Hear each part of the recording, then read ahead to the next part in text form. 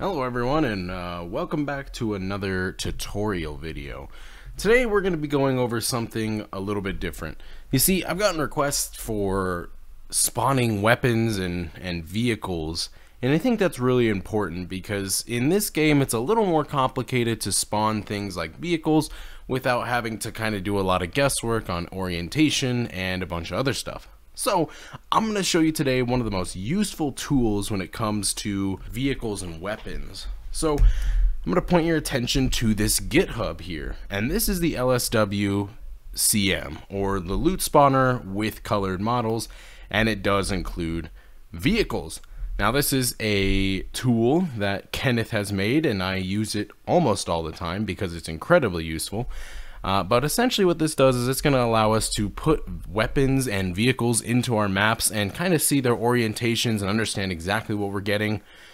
Because honestly, if you don't know all the weapons or vehicles and names and such off the top of your head, you're going to have a lot of problems. So let's get started in going into how to install this. So first things first, you do need to go to this GitHub address up here, and you're going to go ahead and you're going to download as a zip. And you can do that in GitHub by going up to the green code button and clicking download zip. So the first thing you're going to need to do is you're going to need to open up the zip file, and you're going to need to extract the contents of LSWCM main to somewhere familiar on your computer, whether it's your desktop, your downloads, or your documents. Or what you could also do is you can go into this content folder and you can grab all of these by highlighting them and right clicking and pressing copy. And once you do that, you're actually going to find the directory of your overall project, the overall Pavlov mod kit. And for me, I have mine in documents, but wherever you have yours where you can find all this information is going to be super helpful. And what you're going to do is you're going to go into your content folder and you're actually going to go in and paste those options. Now, I have already done it, so I'm not going to do it again, but when you paste it, you're going to be pasting the blueprints, the materials, and whatever else is in that zip folder. If you don't know where this is and you can't find it, you can actually go to Unreal Engine and you can go to the root of your project, which is this all, and then you can right click the content folder and you can actually show in Explorer, which is this fourth option here. That's another easy way to get to this directory if you need to. Now it's really important to understand that you're actually pasting that folder into the root of your all, and you do not want to put it into your UGC folder. And the reason for that is that there is unnecessary things in there that you don't need to have. They're mainly just for the editor use, and if you put them in your UGC folder, you're going to add a lot of extra data that you don't need, and it's going to make your file size huge, and we don't want that. So after you've pasted everything into the content project folder, you're going to go into the blueprint and you're going to find BP Loot Spawner WM and BP Vehicle Spawner WM, and you're going to actually take these two blueprints. You want to copy it. I use Control C. Then you're going to go find your plugins folder, and you're going to find your UGC that you want to put it in. So once you have these blueprints inside of your UGC folder, go ahead and save to make sure that they stay in there. And when you drag one out, you will notice that you have this arrow here, and this is for the vehicle spawner specifically.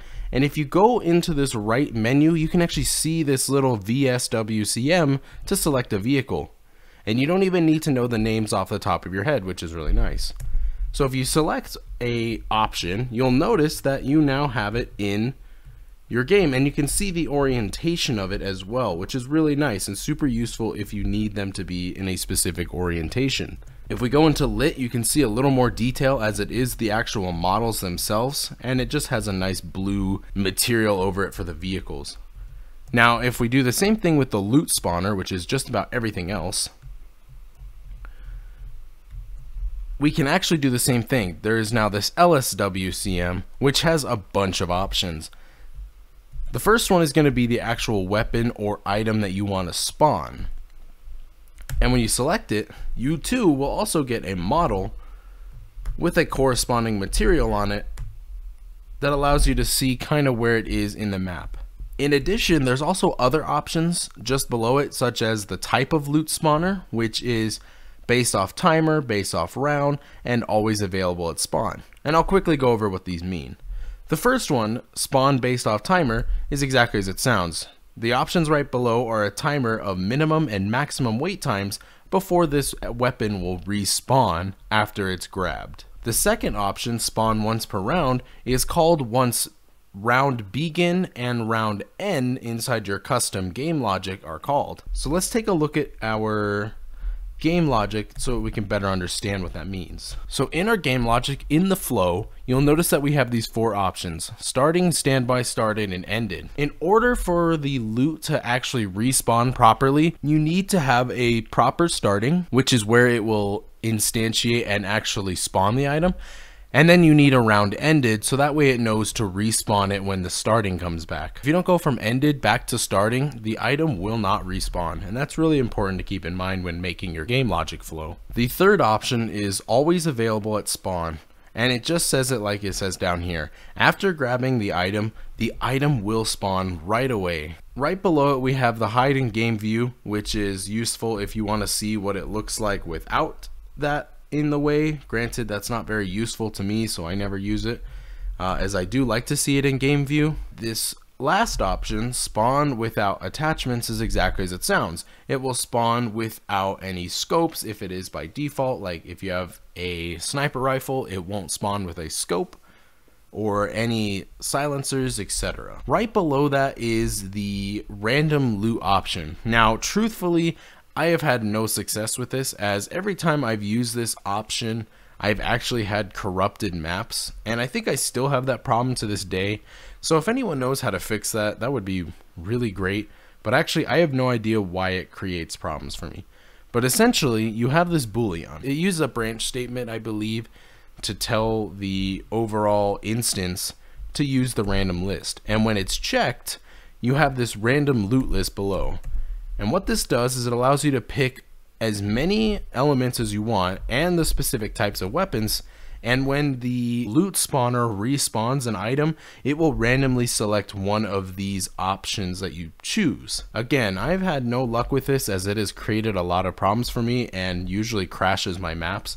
So again, if anyone knows how to fix that, that would be absolutely wonderful, because that would be a super useful thing for me in some of my other maps. Similarly with the loot spawner, the vehicle spawner also has its own kind of unique elements that you can change, such as randomized elements, so you can have the same thing, kind of an array of different things. Granted, it's not working for me here, so I'm not sure what's going on with that. But right below that is the respawn time, which we've seen before. You can have an initial respawn, so the amount of time to wait before it spawns the first time. And you also have this thing called a vehicle team ID, which is really nice if you have vehicles that are specifically for a specific team. So say you don't want one of the teams, like Team 0, to be able to drive this vehicle, you can make it so that this only works with teams that are Team 1, or vice versa, Team 0 if you don't want Team 1 using it. You also have a vehicle despawn time. Basically, the longer it sits there, you don't want it to just always be there. You can have it blow itself up after X amount of seconds, which is kind of neat. And similarly in push, you can have it where the vehicle will only spawn in push game modes. And that's really kind of the simple way of using loot spawners. There are some built-in options within the Pavlov mod kit itself, though granted, the reason why this tool exists is so that way you can understand the orientation and the size and where things are actually being put without having to upload the map and play it and see where they are, only to find out it's not what you wanted. So thank you all for watching. I hope that this is a helpful tip for all of you.